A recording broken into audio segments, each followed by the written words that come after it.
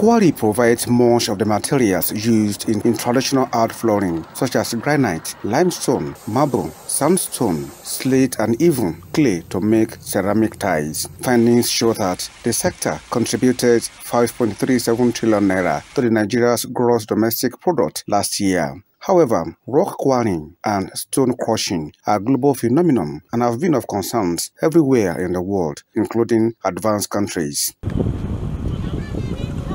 Residents of Itaogbolu in Akure North local government area of Ondo State are not left out in the worries. Landlords said they are feeling the negative impact of quarrying on their property and health. This informed a peaceful protest to the palace of Obolu of Itaogbolu, Oba Fabolode, on how to redress the issue. They implored the monarch and the state government to embrace the need to observe environmental impact assessments. We had complaint from the area education office.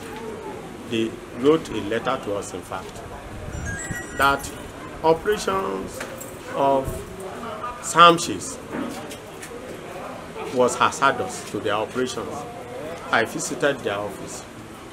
I saw a huge rock that landed in the office and some other splinters.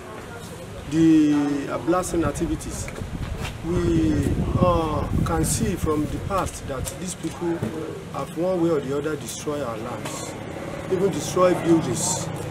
So many buildings have collapsed. People are no more living in the environment. The activities even has made the farming activities there inconvenient for people. They said all entreaties to the quarry components were not attended to. Because of these operations, we had several meetings, a number of times, and most of those times, their promise had always been we're going to improve their mode of operation in such a way that it will reduce its impact on the community. Even the last we had with them, Minister of Mines was represented, and they promised to look into their operations. They promised to visit them. They promised to monitor the blasting,